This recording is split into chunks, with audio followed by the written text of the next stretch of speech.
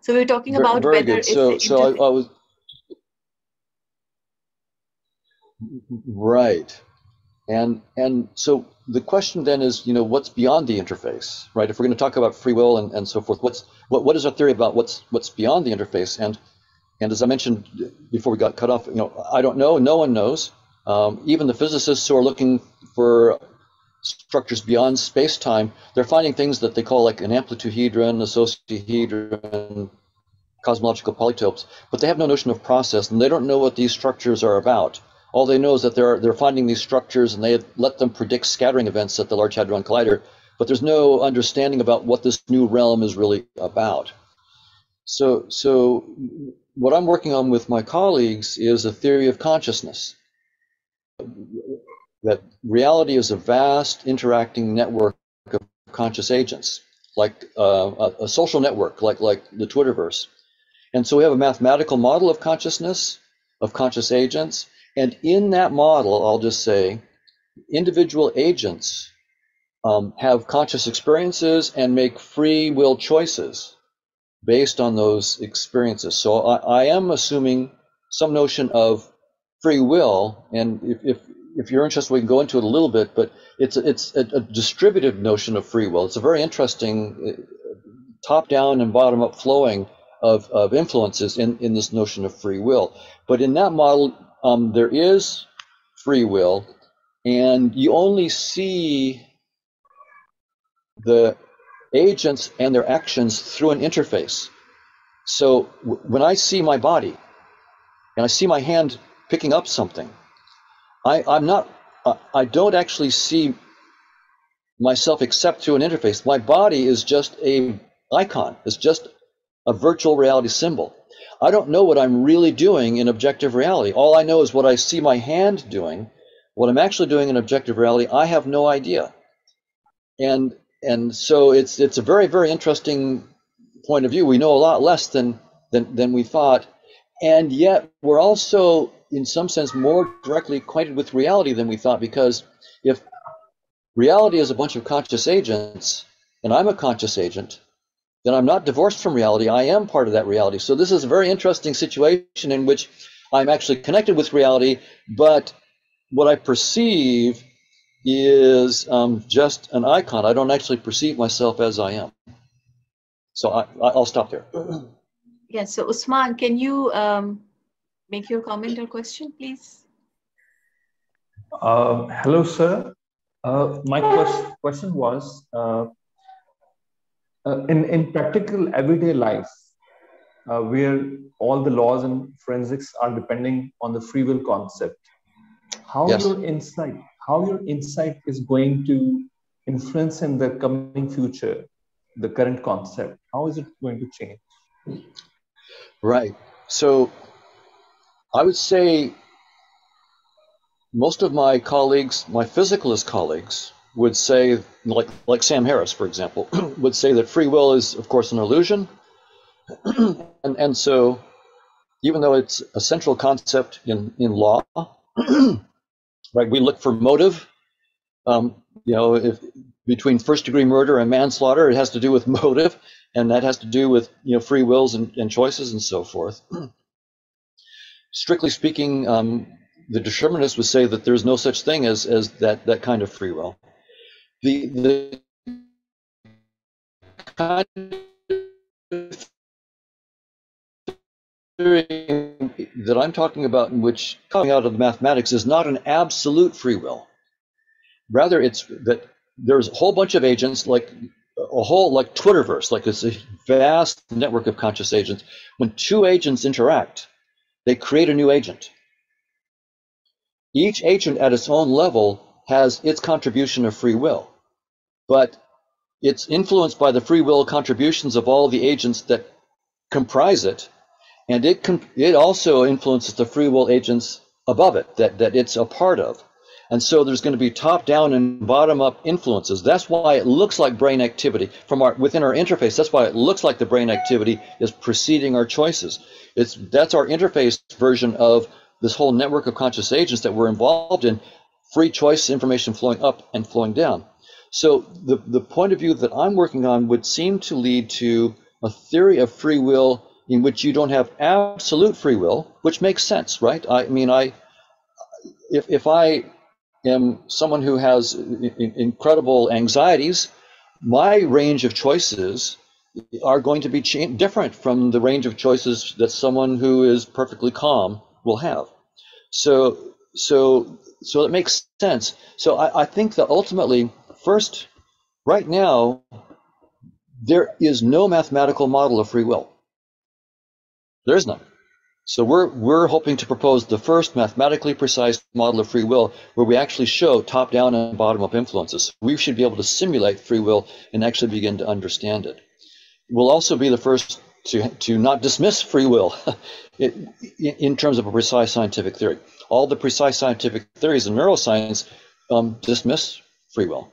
And in pretty much all the people who buy free will don't have any mathematical models to back it up. So what we need is a mathematical model of free will that can then be tested empirically, and that's what we're hoping to get. Wow, that sounds fascinating. Talha raised his hand. Talha, do you have your question? Yes. Thank you for your talk. It's very interesting. I have a question regarding the free will. We humans have the ability to do the critical thinking as compared to the animals which probably don't have this capability. So what's the difference in the free will, or whatever you want to say, between the animals and the human, the thinking process?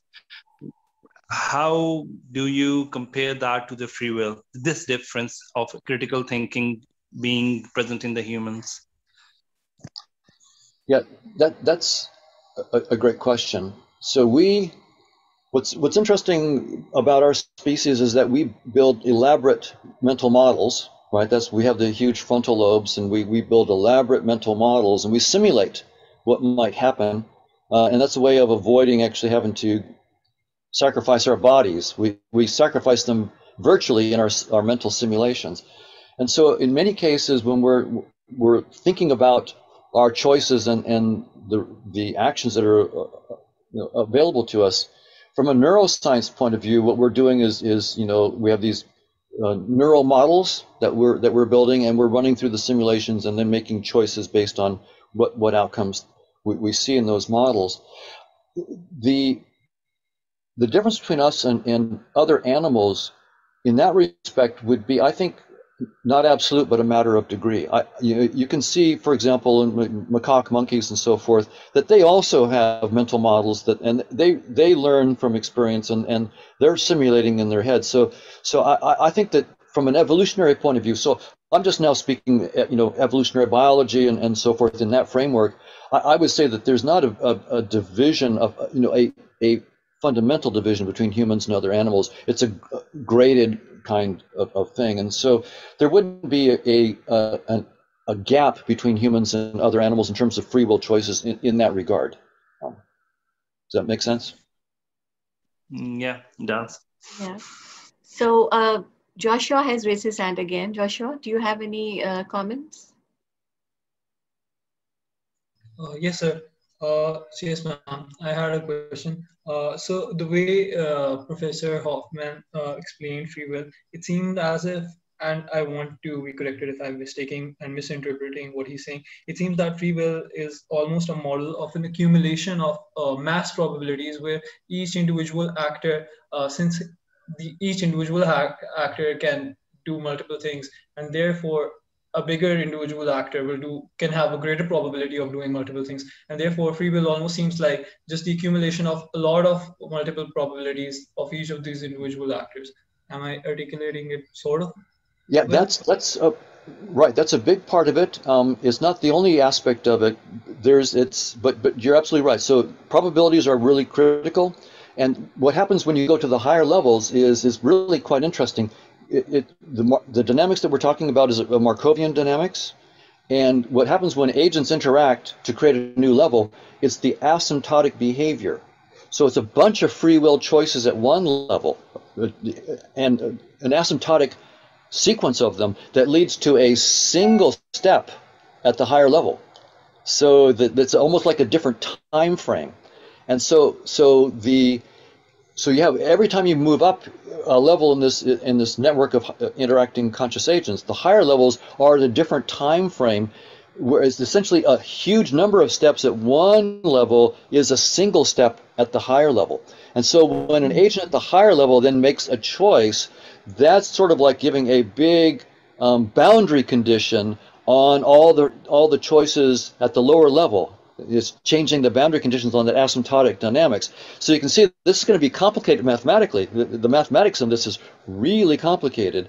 And the other aspect of this is just the probabilities themselves. Right? When you talk about probability, there's two ways that you can think about probabilities. My friends like Sam Harris would say that probabilities are really just statements of objective chance. Not free will, objective chance. This is just unconscious nature throwing up random stuff. The other way of interpreting probability, and by the way, if we live in a physicalist universe where consciousness is fundamental, then yeah, I would say that Sam is right. In that universe, when you see probabilities, there's nothing about free will there. That's just objective chance. But in this other framework in which space and time are not fundamental, in which consciousness is fundamental, now the probabilities, if I interpreted the probabilities as objective chance, I would be a dualist, right? Because I'm saying consciousness is fundamental, but now I'm bringing in something that's unconscious that also has a fundamental, by objective chance, I bring in something unconscious that has a fundamental activity as well. So I would be a dualist. And I don't want to do that. So that's why I now interpret the probabilities as free will, describing free will choices as opposed to objective chance. So what your point was absolutely right. It's just that, as you can see, the mathematics is much more complicated as well. So since I'm not a mathematician, the way I understood what you said was, since each step in each step in the level makes a huge difference to what is happening. It's almost as if how a two-dimensional character interacts with the three-dimensional character is the easiest way I could comprehend it. That's a good metaphor. It has its limitations, but that's a good metaphor just to let you think about a completely new level that emerges. The other metaphor is that what is an entire sequence of behaviors at one level is a single step at the higher level. So a whole sequence of maybe a billion free choices at one level now corresponds to a single step at a higher level. And what's happening is the single free choice at the higher level then is experienced as an influence on the billions of choices at the lower level. It's sort of like like, for example, I can jump, but because I'm in gravity, I can only jump so high. I can't jump 10 feet. I can only jump 2 or 3 feet high. So there's a boundary condition on my free will. Yes, I'm free to jump, but I'm not free to jump to the moon. And so there are these limitations on the exercises of my free will that I experience as boundary conditions, like the boundary condition of a gravitational field is limiting my free choices. And so that's what these other levels of conscious agents are, how their free choices are limiting my free choices. And yet I do have the free choice to jump 2 feet, but not 20 feet. Does that make sense? Makes a lot of sense. Yeah. Yes. So Sarah has raised her hand. Sarah? Sorry. Once again, a very simplistic question relating to the practical world. When we talk about some Wall Street traders, making brilliant predictions regarding the future or deja vu. So would it be access to information, or would it be absolute chance, or would it be just nurture? Because I do remember reading this article in the New York Times years ago about how some people have this uncanny capacity to predict the future. And that is a sign of a heightened level of intelligence. So I would love to hear your views on that. Right. So great question. And I think the way I would answer it is in terms of which framework we assume. So in the standard physicalist, determinist, reductionist framework, There is no such thing as ESP. There's no such thing as super senses or anything like that. So the traders who are really quite good are good simply because they have intelligently gathered the right information and made the right probabilistic inferences, and maybe got a little bit of luck as well. So that would be within a physicalist framework. Now, in this framework in which consciousness is fundamental, it's not clear to me yet. What is clear is that there will be all sorts of forms of conscious experiences and knowledge that go well beyond what we're used to. Absolutely clear. I mean, a theory in which conscious agents are fundamental is not limited to human forms of consciousness. It's embracing an unbounded variety of consciousnesses whose experiences are many of them utterly alien to anything that we could even imagine, much less have ever experienced. And time isn't fundamental. So once again, time is merely a format of our visualization tool, of our virtual reality. It's not a fundamental. Nevertheless, space and time and the laws of physics are the way that our particular form of consciousness interacts with all these other consciousnesses. So, although in principle this framework of conscious agents allows for unbounded variety of experiences and time isn't fundamental, and so in principle there could be these remarkable extrasensory, supersensory kinds of things that go on. That's certainly in principle possible.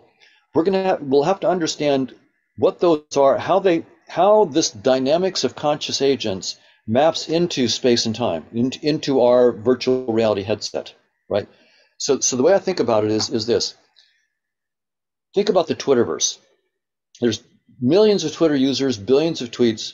No one could completely understand it. You can't see all the tweets. You can't interact with all the Twitter users. It's overwhelming. So what do we do when we have overwhelming social data? What we do is we have a visualization tool, right? We like to have some simple eye candy to see what's trending in Pakistan versus what's trending in the United States, or what's happening in New York versus what's happening in Delhi, or something like that.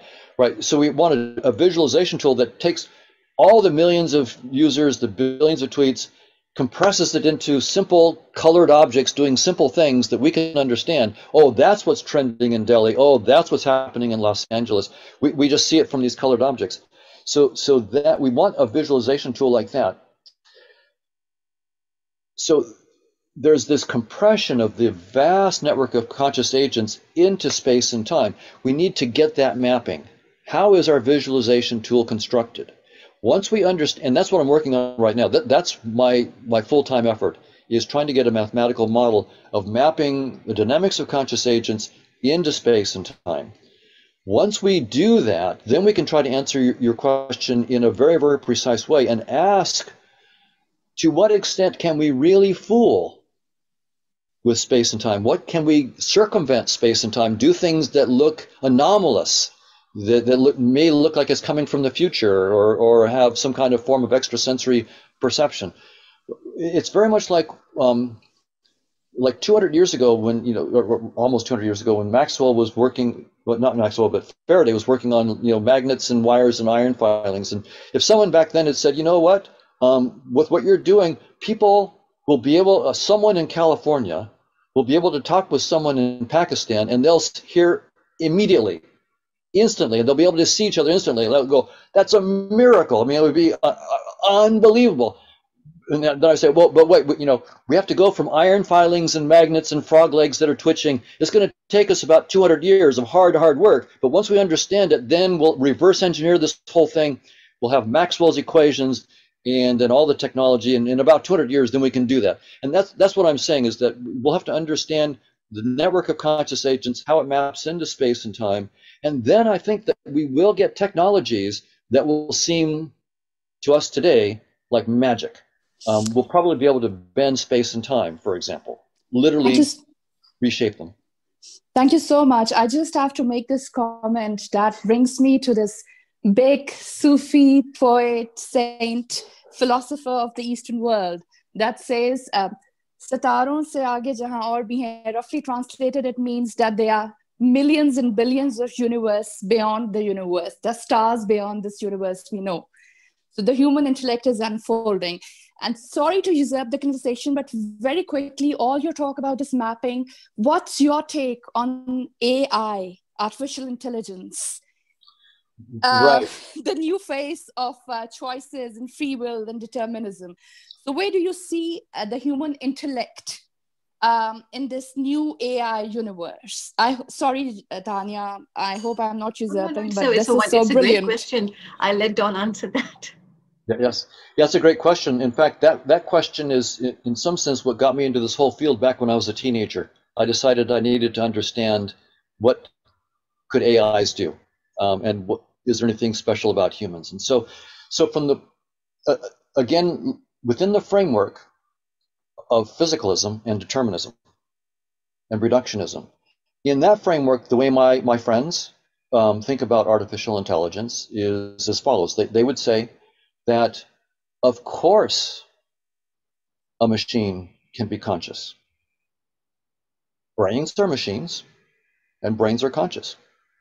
So there's nothing special about a carbon-based machine. Why shouldn't a silicon-based machine be conscious? And so once we understand how a complex machine with the right kind of dynamical complexity gives rise to consciousness, like the brain, then absolutely we'll be able to make AIs that are conscious. So that's one point of view. Now, as a result, of course, of what I've talked about earlier, space-time is not fundamental, and reductionism is false. So I think that whole framework for understanding AI and consciousness is deeply flawed. So what about from the framework that I'm talking about now, which space-time is just a virtual reality. It's a visualization tool. And the reality is this vast network of interacting conscious agents. Well, there it's interesting. What we do know is that our interface does give us portals into the realm of conscious agents, right? The portal that I have right now, for example, on my screen, I see Tanya's face, right?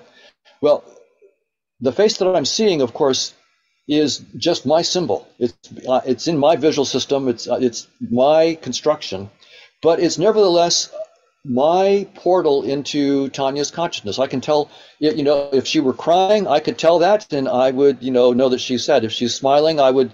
So I have, fallible but genuine access to aspects of Tanya's consciousness through this portal in my interface. When I look at my cat, I have a portal into the consciousness of my cat, but it's not nearly as good as the portal into a human. I can tell if my cat likes the food I'm giving it, if it wants to be pet, and so forth. When I see an ant, my portal is getting very, very dim. And when I see an amoeba, I've given up, right? No surprise, that's the whole point of a interface and a visualization tool. You're data compressing, you're dumbing things down, and you're trying to ignore most of the reality. So of course things are going to look stupid because you're dumbing things down. So from this point of view, my interface does give me portals into consciousness. And the question is, if I understand the interface well enough, can I reverse engineer my interface to open up new portals into this pre-existing realm of conscious agents? And for what it's worth, I think the answer is yes. And the technology that we end up hitting on to do this may look like artificial intelligence technology, but it would be interpreted in a very different way. It's not that circuits and software and silicon are somehow, we start with unconscious matter and we get consciousness emerging from it. It's different. Consciousness is already out there. We're reverse engineering our space-time interface and opening a new hole, a new portal into the realm of conscious agents. We do have one technology right now for opening new portals into the right. That's how we get new portals into the realm of conscious agents. But once we can reverse engineer our interface, we might be able to open up new portals. So in that sense, I think yes, there will be AIs that are conscious. Wow. Thank you. I have a zillion questions, but for the sake of being polite, I'll just shut up. Thank you so much. No, I will take a question. But right now we have a question from Dr. Madiha's husband. Would you introduce yourself, Dr. Madiha's husband? Oh, sure. Thank you so much. My name is Avais Karalev. Nothing to do with this subject, but I'm an avid reader of many of the things and topics that Doctor has been speaking about. So a couple of comments and then one or two questions. One, I think, Doctor, you were trying to explain the Libet experiments, right? And how, for example, be explained. I think there was one explanation that you missed out on, which I find particularly intriguing, is Roger Penrose's, where he actually has worked with another neurologist to come up with this quantum views theory that there's a quantum computer inside, and time is an emerging phenomenon.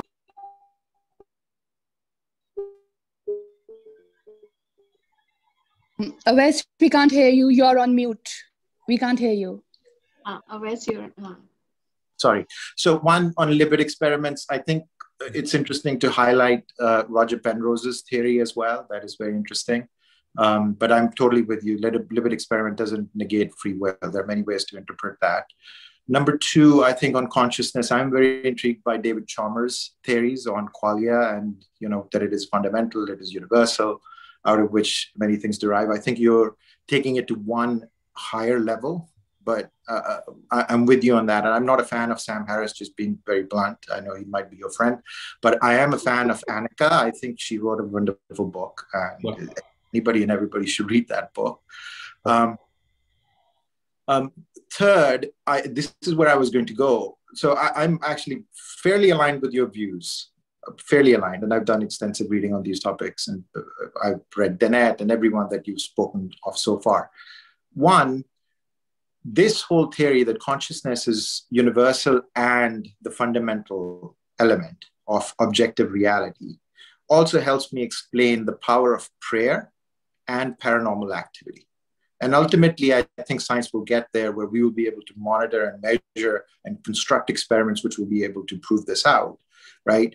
I'm not necessarily preaching religion here, but the power that your brain has, that consciousness could be residing outside your brain, that's what I believe. It's not inside the brain. It's not emergent, just like Dennett would make you believe it, right? But are you doing any experiments, any concrete experiments to prove this out? Because ultimately the scientists, right, who largely deny free will and at the same time almost 100% agree with the non-deterministic nature of quantum mechanics, right? Relativity fails in black holes, as you said. But they don't reconcile the two things. They will only listen to you if you can construct an actual experiment, like a scientist, and prove that the results meet your theory, right? So are you actually working on a specific experiment to prove these things out? Right. So are you at the theories? Right. So you raised three good points. So on Stuart Hameroff and Roger Penrose, I'm good friends with Stuart on the microtubules theory. He and I have known each other for years, and he knows that when I get on the stage with him, I'm going to ask him this question. I'm going to say, great. So qualia are due to the orchestrated collapse of microtubule states. So Stuart, and this is what I literally said to him just a couple years ago on stage with 400 or 500 people in the audience. I said, Stuart, so great, give me one. Like the taste of vanilla or the smell of a rose. Can you give me any one specific conscious experience where you can tell me what is the orchestrated collapse of microtubules that gives rise to that? And he hemmed and hawed, and I pushed and pushed and pushed, and he finally said no. And he knows the next time I'm going to get up there with him, I'm going to say exactly the same thing. It's an abstract idea that cannot explain even one specific conscious experience, and it never will. It never will. It's a reductionist theory, and it won't work. Now, Chalmers is also a friend of mine. And he's one of the most brilliant thinkers in this field. I love his writing because it's not He's not trying to pitch anything. He's just trying to understand the issues. He's brilliant. So he's talked a lot about panpsychism. So does Annika. And I'll just, my view on panpsychism, there's a lot of different theories that go under the label panpsychism. The main one that I think is the guiding one is the idea that the laws of physics are fundamental, but physics doesn't tell you what it's about. You know, what is inside an electron? What is inside a proton? You know, in some sense, an electron in physics is just a series of equations, the field equations for the behavior of an electron. But as Hawking put it, what breathes fire into the equations, right? And so panpsychism says, well, it's consciousness. That's what's breathing fire into the equations. There's a consciousness inside the electron and proton and so forth. I think that that's too limited. The theory of conscious agents that I'm developing allows conscious agents to interact in any way that you can imagine, not just according to the laws of physics. The laws of physics are merely one trivial visualization tool that one kind of conscious agent uses. I'm imagining that there are countless other visualization tools outside, beyond space and time. So I think panpsychism, it fails because it's just too limited a vision of what consciousness, the freedom that consciousness has, the varieties of conscious experience. Now, on the paranormal, I'm also good friends with many people who are working on Dean Radin and others, Rupert Sheldrake. They're friends of mine, and they're nice people. I like them, but here's the problem. It's actually, I think the problem is in the other direction.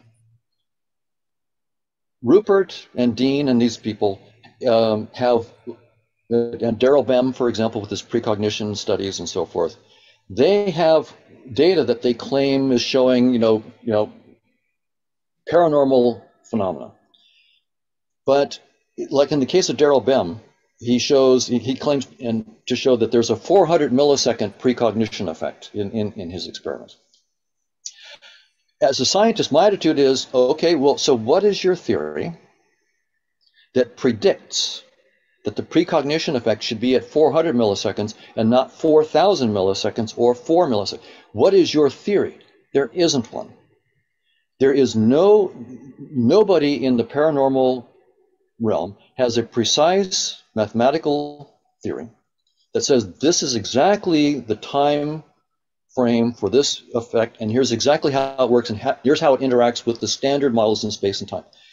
And believe me, there is absolutely no way that any self-respecting scientist is going to listen to them until there's a scientific theory that makes that kind of prediction. We don't care. Right? We frankly don't care that you have experiments that seem to contradict our current science if you don't have a theory. We don't give a rip. Until there's a scientific theory, there's nothing for us to pay attention to. You probably have some kind of mistake in your experiment. There's probably some, whatever, we don't care. But if Bem came back and said, you know what, I actually have a theory that predicts 400 milliseconds, and if it was 200 milliseconds, my theory would be wrong. Wow, okay, now you've got our attention. So that's what the paranormal researchers need. They don't need more experiments. They need a theory. And I tell this to them, these are my friends, and I tell them, just as a friend, I say, look, you want to influence the field? This is not the way to do it. There's only one way to influence the field. Give me a mathematically precise theory of the paranormal realm.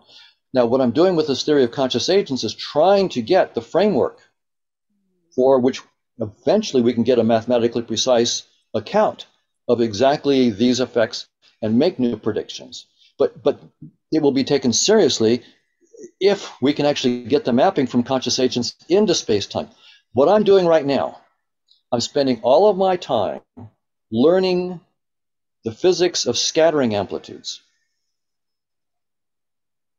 At the Large Hadron Collider, for example, I want to start with a theory of conscious agents and predict 2 gluon in, 5 gluon out scattering to 10 decimal places.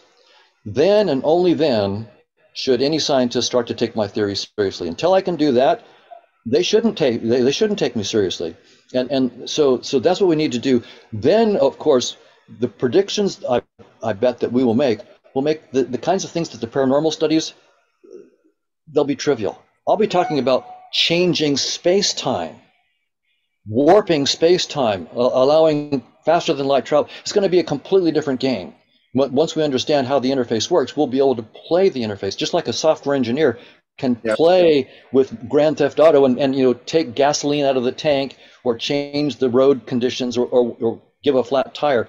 We'll be able to play with space-time. So I think the kinds of things that are being done in the paranormal, they're not thinking big enough about the paranormal phenomena. I think that they're going to be far bigger. We'll be able to change space-time itself, and they're not thinking precise enough. They need a mathematical model. So we need to do what Maxwell did, right? Yeah. Go beyond iron filings and magnets. That's exactly what I was saying. You know, until you're able to get to a prediction that can then be tested and proven, that's the point scientists would believe you. My last question, and then I'll move on. This sequence of agents, right, conscious agents, is there an ultimate consciousness in that model that everything is drawing consciousness from? The nice thing is that that's going to be a theorem of the theory. The answer to that question, I don't know the answer to the question. And it will depend on whether we, for example, are using the real numbers, or if we're going to only use like countable sets of numbers. That's going to be one issue. But one way it might come out is that maybe there is not. So when agents interact, they create new agents.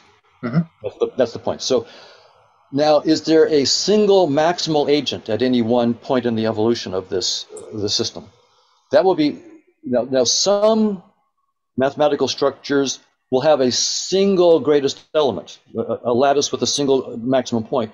So others will have multiple maxima and no single global maximum. So I don't know what is going to come out. Okay. That's going to be very, very interesting. And also, I don't know if it's going to be literally infinite or not. Right? There's a real question about the reality. By the way, there's a paper by a guy named physicist Geisen, which I highly recommend. If you look up Geisen, last couple of years he's been talking about, are the real numbers real? And you know, and he calls them just random numbers. Real numbers aren't really real numbers; they're random numbers. And so there's this real issue about when we're talking about infinite consciousnesses, when we talk about infinity anything, does that are we really making sense or not?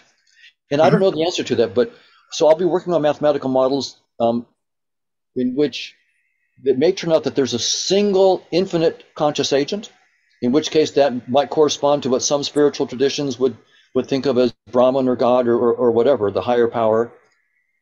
There may be multiple, in which case it might be a polytheistic kind of approach.